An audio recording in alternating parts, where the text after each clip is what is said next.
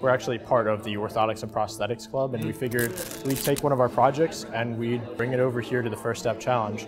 We entered this competition because they offer a lot of mentorship opportunities. They check up on you and they kind of show you how to take like a product and actually move it more to the market. Someone on our team actually suffered from a stroke a few years ago, so this kind of hit really close to home and we wanted to address this problem. A common issue that stroke patients have is opening and closing their hand for exercises.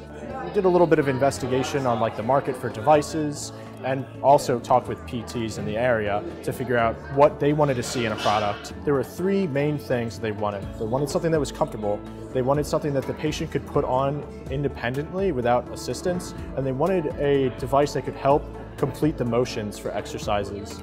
And so together we brainstormed the helping hand. So it's sort of like a half-glove device with intent that patients can put it on finger by finger and then wrap it themselves. The battery is hooked up to the nitinol wire and it's sending a current through, and as the current sent through, it heats up, and that's what's causing the wire to go back to the shape that it was formed to, which was the shape of a hand.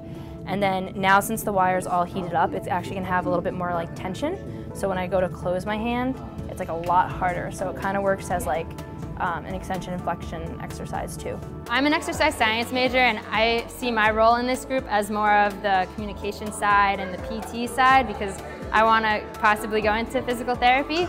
So I am very knowledgeable about the exercises involved in stroke rehabilitation, whereas we have some biomedical engineers that know specific consequences of a stroke, and then we have mechanical engineers that know exactly how the technology works. We're actually talking with clients, with patients, with PTs to find out what they need instead of just making a solution and hoping that it helps others.